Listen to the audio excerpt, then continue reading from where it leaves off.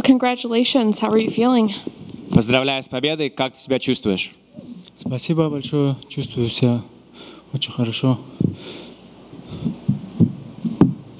Thank you so much. I feel very good. How do you feel about your performance overall? Как ты чувствуешь себя по поводу твоего выступления вообще в целом? В целом, если честно, чуть недоволен. С самого начала бой пошел не по моим правилам. Не знаю, что-то чуть забился очень сильно. Уже во втором раунде в конце чуть отпускать начал. Ну, может, от того, что в первом раунде сделал его на гильотину, все силы потратил. To be honest, not very happy with the performance. I mean, it wasn't going my way in the first round at all. I mean, I got really, really tired. I threw that guillotine in and it wasn't working. Just nothing was going my way. And only by the second round was I able to find my footing and dictate the pace and everything else. What did your corners tell you between round 1 and 2 to make a difference in the second round? Что тебе говорили в твоем углу между двумя раундами, то, что сделало, как раз поменяло твою стратегию? Мне это много чего говорили. Тяжело было это все сделать, встать. Говорили, сам начни бороться. Даже просто встать тяжело было, потому что сильно залился, забился. They kept on telling me to get up. They told me a lot of things, but the main thing was get up and start wrestling yourself. Start dictating the pace. But it was hard to do what they were saying. I'm not sure why, but the first round was just not mine whatsoever. And then in the second, I started listening better and doing what they said. What were the surprises that your opponent brought in that first round that you weren't expecting? Что тебя удивило? Какой сюрприз ты увидел в первом раунде от своего оппонента? Особо таких сюрпризов не увидел. Просто он чуть сразу на меня побежал, начал бороться. И в первые же секунды я его взял очень плотно на гильотину. А один момент почувствовал хрипы, даже чуть-чуть, можно сказать, расслабился же бывает. Думал, все, я думал, засыпает он. И дальше же он также, второй раунд также начал бороться, прижимать меня. И уже от того, что не было у меня сил. Силы-то были, но не мог встать, потому что все оттекло у меня. Yeah, to be honest, what I was trying to do is I was trying to get my footing under me. The thing that surprised me was the pace. I mean, he ran after me like a bull right from the very beginning, started wrestling. So I went to defense and I grabbed him in that guillotine, and I must have, extracted too much of my own power because I heard him gurgling. I heard him gurgling so much that I thought, that's it, he's going to sleep. So I maybe even relaxed a little bit and thought that the fight was mine already, and he was able to fight through it. So in the second one, when I got the chance to do the guillotine, I said, there's no way I'm letting go no matter what happens. If he fights through it or not, that's it. I'm holding it forever. When you guys faced off yesterday, it was a little bit tense. Was there something between you guys personally, or was it more just a fun way to get excited for the fight? Вчера на face-to-face вы когда стояли, было достаточно напряженный такой момент был.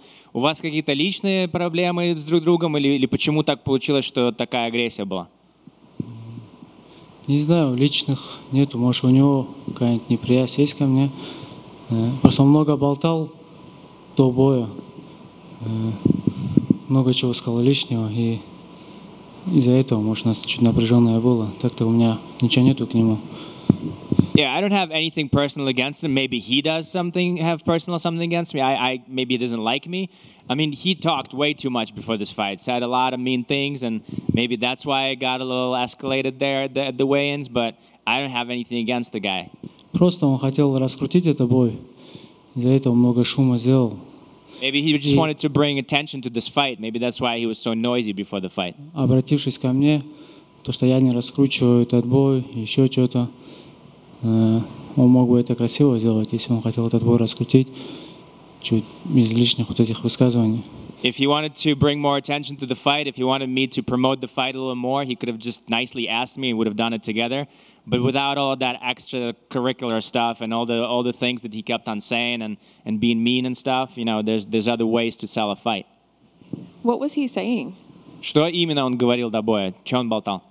Типа он оторвет мне там голову, еще что-то там. Типа я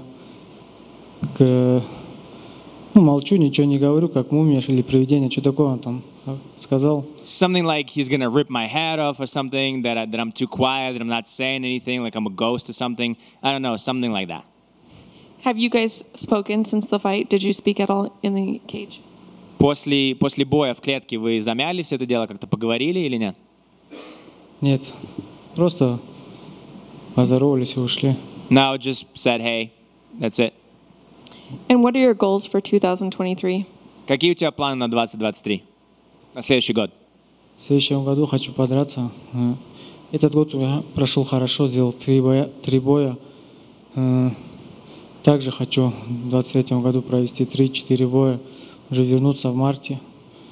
В начале марта, если дадут бой, то с удовольствием подрался пояса. Yeah, this year was great for me. I had 3 fights, and I think this year was wonderful. So next year, what I want to do is I want to do the same. Maybe have 3-4 fights. I'd love to come back in early March if possible. Have 3-4 fights. That's the goal. Thank you. That'll be a real active year, and look forward to seeing it. Do you like the matchups with guys near you in the top 15, or are there any specific names that really jump out? Будет отличный год. Я жду того, чтобы этот год прошел очень феерично для тебя. Ты надеешься на других бойцов рядом с тобой по рейтингу в топ-15, или ты хочешь уже чуть-чуть ниже драться там на топ-10 и так далее? Хотелось бы топ-10 подраться. Честно, в нашем дивизионе топ-15 очень сильные бойцы. И каждый достоин драться топ-10. Yeah, I'd love to fight down to top 10, you know, somebody in top 10. But to be honest with you, in this division, anybody in top 15 is a great fighter, and, you know, they all deserve to fight in top 10. Да, но если будут заняты бойцы, готов драться с любым. Главное делать чаще бои, не застаиваться. Yeah, but if there isn't an opponent, if there isn't anybody, then doesn't matter. I'll take whatever fight. You know, it doesn't matter if it's top 15 or not. I want to fight often. I do not want to sit and wait for the next fight. I want to be active. Excellent. Thank you, sir. Congrats on the win. Thank you. Going from the first to the second round, where was your cardio at? Because the pace was really intense in that first round. Насколько у тебя дыхалка была, проблема с дыхалкой от первого раунда до второго? Такое впечатление, что была ужасно быстрая скорость. И хватило ли у тебя дыхалки на второй раунд? Я бы тебе сказал, у меня наоборот, она открылась дыхалка после, в середине второго раунда. И с первой минуты у нас началась такая возня. Yeah, to be honest, I got the cardio under me. I got my breath under me in the second round. Up until the second round, I felt like it wasn't really going my way. But by the time we got the second round, somewhere there in the second round is when I started breathing right. You said that you feel like it wasn't going your way. So when in that second round did you feel a handle of the fight that you knew you were going to be able to win it? Ты говоришь, что в первом раунде было сложно, во втором раунде, когда ты понял во втором раунде, что, скорее всего, ты сможешь выиграть этот бой? Когда я уже начинал вставать, уже крутился, переворачивался, вот тогда я уже понял, что вот это то, что у меня была забитость, чуть начала отпускать, и уже у нас началась возня, уже начал его грузить голову, он опять мне начал проходить, уже в тот момент я уже запрыгнул, сделал свое. When I started to get up, when I started to roll, I started realizing that I can start taking control of the fight, pushing his head down, dictating my pace, and making sure that I transfer to be the leader in the fight, to work as number one in the fight. It seems like you don't like to do any trash talk when you're talking about your opponent calling you out because you're not promoting the fight enough. Do you feel like that you need to be a bigger personality to get those bigger fights inside the top 10? Твой оппонент обвинил тебя в том, что ты не продавал бой, никаким образом не создавал шум вокруг боя. Ты вообще, в принципе, не особо любишь поливать грязью своих оппонентов, но не кажется тебе ли для того, чтобы получить бои в топ-10 и бои с большими именами, что тебе нужно стать чуть-чуть погромче и как бы больше чуть-чуть, персоналити, такую как бы себе персону создать?